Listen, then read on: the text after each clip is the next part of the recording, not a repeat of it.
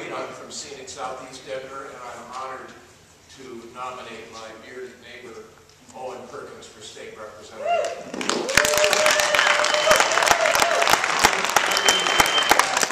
Our neighborhood knows Owen for a dozen years. He's been a diligent, serious, hard-working party worker. I think Owen has made calls, raised money, knocked on doors for every Democratic candidate in Denver. And when two of our gutsy legislators faced a recall, Owen was down there knocking on doors in Colorado Springs and Pueblo, too. Now, I think you can see this is not a polished lawyer in a $1,000 suit. No, Owen is just a regular guy. He was a teacher, he was a sports writer, and I think that's important for a couple of reasons. First of all, he's a warm person, and Owen is going to be popular with every member of the state legislature from every party, because he's the only guy in his off time who hangs out with Cargo and Tulo in the locker room. And to me, that makes him the epitome of the citizen legislature. Just a neighbor, after a long time in the district, got interested in the issues and went to work. And I think that's fitting, then, that he's the candidate in this race who has promised that he'll never take a penny from any PAC. Owen Perkins will never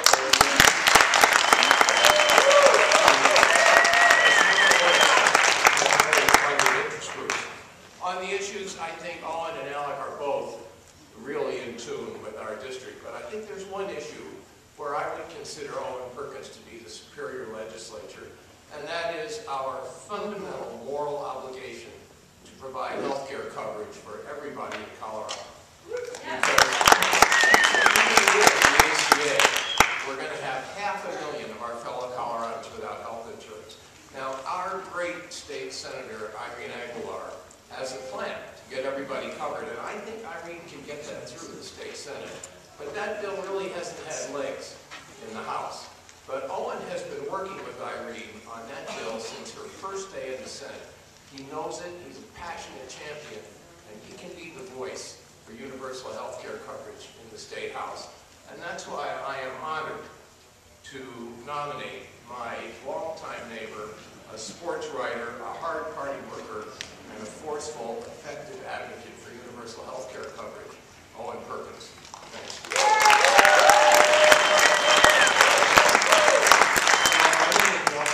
I'm a delegate from District 246 in University Park.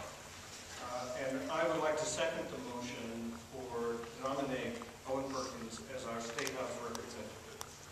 I support Owen because of his values, which dictate his positions, his wide experience and work for democratic causes, his talents, and his character.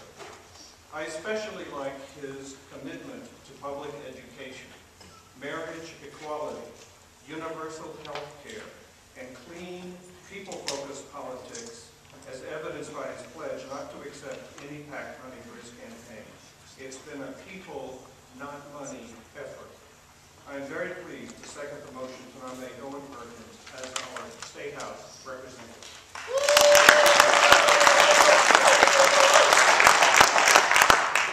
My name is Harry Pudisidarta, and I live on the Evanston Williams, right near the U, and I'm proud to support the nomination of Owen Perkins. I support Owen Perkins because I believe in an open and transparent government. Owen is the only candidate that has signed the pledge to never take any PAC money for whatever reason. And if you go to his website or go to the table in front, he's also the only candidate where you can find a 4-page, single-spaced document outlining his stance on every single issue, no matter how controversial or how heated the issue is. So if you believe in an open and transparent government, I ask that you support Owen Perkins.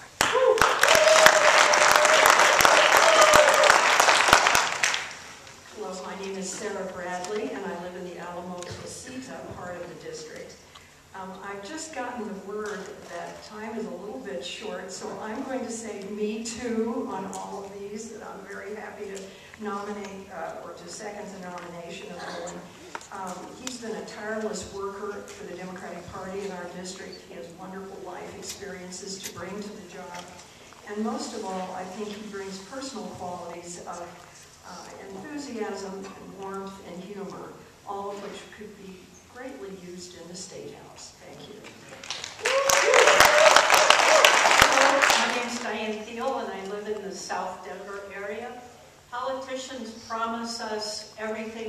here during the election, and after the election, they vote with the moneyed interests.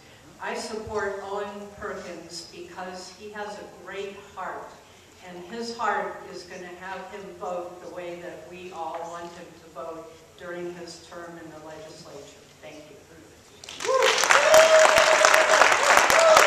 Good afternoon. My name is Deborah Turner Kelly. I represent Platt Park, and I've known Owen for a couple of years now. Everything that everyone has said in front of me, I can second, third, fourth. The one thing that brought me on to Owen was last May at Blue Bonnet. He mentioned something that had opened my eyes, particularly as a homeowner, which is affordable housing in our district. That is something that is critical to keeping young people and senior citizens in our neighborhood and having an inclusive neighborhood with a wide diversity so people can live and be near downtown. So for that reason, I vote for Owen Perkins. Thank you. Owen, he needs to talk to you. He's got lots to tell you. Thank you, Mr. Chair, officers, delegates, alternates, and friends.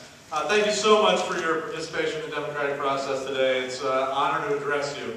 I've heard a common theme as I've knocked doors around House District 2. People keep telling me they never find a candidate as progressive as they are. My answer is usually, bring it on. I frame my detailed stance on the issues with a quote from Eugene Debs. When there's a lower class, I'm in it. When there's a criminal element, I'm of it. When there's a soul in prison, I am not free. I'll finish this phase of my campaign the way I started it early last year with the question my guest speaker posed while kicking off my campaign. Think in your minds of an issue, a policy issue you care about. Okay, have you got it? You can't have it. You can't have it because our tool for accomplishing public policy is broken. It doesn't work for ordinary people anymore. It works for connected people. It works for contributors. It works for people who can afford to have lobbyists. It works for political insiders, but it doesn't work for us.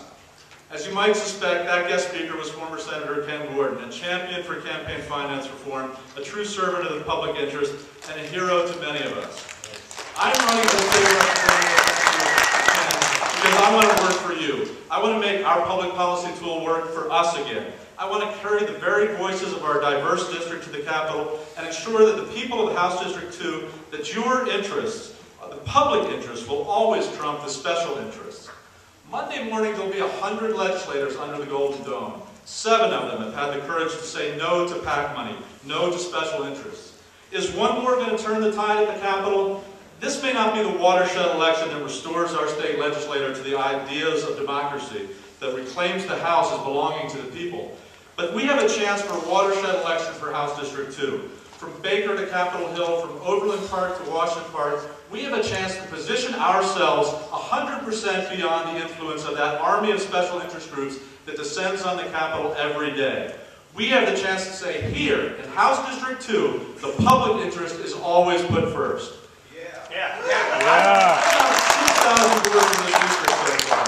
Those are the targeted doors to the best Dems. They represent, they are not the targeted doors, the best Dems. They represent an inclusive approach to reaching all Dems. And what I hear at those doors is the issues we need folks listening to at the Capitol. Over and over, they're asking for leadership, bold, progressive leadership. They're tired of the middle of the road. I talked to a Douglas County teacher in Platt Park, a Jefferson County teacher in University Park, a Denver Public Schools teacher in Wash Park, and their parents on every avenue. And they are frustrated beyond the tipping point at the misappropriation of resources, the undue attention to testing and evaluating, the diminishing professionalism and increasing corporate mindset that doesn't belong in classrooms. As a former teacher, myself and the son of 2 teachers, I know what's lost when we start teaching to the tests. I know the value of smaller classes. I know the value of investing in early education. I know that across the board, the suffering when teachers are denied the right to collective bargaining. And I see those policy issues that so many of our residents hold so dear in their hearts and minds, the issues that will determine our children's future, but those issues they can't have because our system is broken at best and rigged at worst to favor special interest groups that are driving our education agenda by pouring money into $250,000 campaigns for a volunteer school board position. Last year, I initiated a series of education forums engaging and mobilizing hundreds in our district to learn about ballot issues and candidates for a school board election. I want to carry those voices of those school board parents and teachers. I want to carry the voices of the vulnerable children to the Capitol, to fight for campaign finance reform in school board races, to set limits and require disclosure, to level the playing field and restore a sense of balance to an agenda that has pitted our schools against our teachers, stripped our neighborhoods of their resources, and left the most vulnerable members of the population, the victims. Another topic, I see environmental issues moving to the forefront of people's minds in House District 2. Last summer, I coordinated a pair of climate change symposiums, and we're seeing at the legislature now, at the Capitol, issues that were raised at that forum. We live in Colorado in an arid climate with a looming water crisis starting to take hold as we suffer historic drought, wildfires, and floods. We need visionary leadership that can look beyond the horizon and act with foresight to reduce carbon emissions, support sustainable renewable energy resources, preserve our public wildlands, and implement the strictest zero-tolerance regulations on fracking. We don't need another middle-of-the-road competition with rubber stamp oil and gas industry's plans to further encroach on our communities. We need bold leadership to act on science-based evidence, to instill independent oversight, to ensure the highest standard of public health and safety, and to protect the quality of our air, water, and soil. I hear about health care from people who are slipping through the cracks, from firefighters whose occupational hazards force them to retire early, but are left out in the cold without medical benefits while they wait to be eligible for coverage through Medicare. The 400,000 Coloradans who will remain uninsured when Obamacare is fully implemented, the 40% of that population representing the undocumented, the more than half of Coloradans experiencing homelessness who are still uninsured, the woeful underfunding of mental health programs, these should induce outrage. House District 2 needs a leader with a priority of securing universal health care for Colorado. Somebody who will work in the House with the same diligence and vision that has fueled Senator Aguilar's work in the lesser body. I worked to get the ball rolling with the forum to bring the best minds of our state together last month to outline the path beyond Obamacare and on to universal health care. And I'm eager to take the next step as a member of the State House. Even our issues have issues. Those experiencing homelessness find themselves in a condition that our city has moved to criminalize, vilifying the poor instead of acting to reduce the causes of poverty, to provide affordable housing for a population outgrowing its resources, and to raise the minimum wage so that hard-working people holding multiple jobs can raise above the poverty level. I recently invited people to my house to start a petition drive that's caught fire, and I now hold in my hand 1,400 signatures of Coloradans demanding a raise in the minimum wage for hourly employees, including business employees. We'll take the growing movement to the onward and use the progressive strength it represents to initiate action that can lead Colorado again, and Colorado lead. That's what I've done for a dozen years in our district. Rescue good ideas from the waste bins of rhetoric and galvanize our community to initiate action, to live our progressive values and begin the real work to effect change. Colorado led on gun safety legislation last year, and when vulnerable senators came under attack and recall efforts to target their stances, I put my campaign on hold and worked to mobilize our community to defend courageous Coloradans who stood up for the public interest with full knowledge that it could cost them their careers. Denver demands that kind of leadership. It should be intolerable to expect anything less from our leaders, given the safety of a democratic stronghold and the freedom from financial pressure we have here. Our citizens have taken up the cause of compassion and care, fighting for the right to make end-of-life decisions. They've approached me with reports of the broken promises between our government and the military veterans. They've pointed me to injustices perpetuated on people with disabilities. And I've heard a call to action around senior issues as I've embraced an emphasis on keeping older Coloradans living in their independent homes and communities while helping our economy. With that responsiveness, I've proved to have the support of the youngest and the oldest delegate in this assembly, 19 and 90 years respectively, and they inspire me to continue the work. You've seen me lead in our district as a trusted citizen activist, and I'm eager to take the next step and represent you as a citizen legislator. You see me work to grow our party, to turn out our district in record numbers, and engage our neighbors to act on behalf of our values. Help me take that ethic to the next level. The antidote to a broken system is to elect trusted leaders who are committed to values that can fix what's broken. My strong stance against the corrupting influence of big money in politics is unique in this race. my rejection of packing special interest money, it resonates in this district. You've seen me walk in the walk for years, including 2 years at the Capitol with Senator Aguilar, knocking every neighborhood, every year, every season, not to help her be a good candidate in a safe district, but to help her be a good legislator, engaged with her constituents, making them proud of those who represent them. That's what you can expect from me. That's how we drown out the influence of big money and special interests in politics. My character, my ethics, my value are about giving voice to the voiceless, about being part of a society that cares most about its least powerful and acts first on behalf of its most vulnerable. While there's a lower class, I'm in it. While there's a criminal element, I'm of it. While there's a soul in prison, I'm not free. That's our constituency. That's my commitment. That's what I stand for when I humbly ask you for the honor of your support to bring that ethic into action and vote me into the House. I'm Owen Perkins. I'm a proud progressive Democrat, and I'll always keep working as hard as I ever have to maintain your support and your trust. Thank you very much.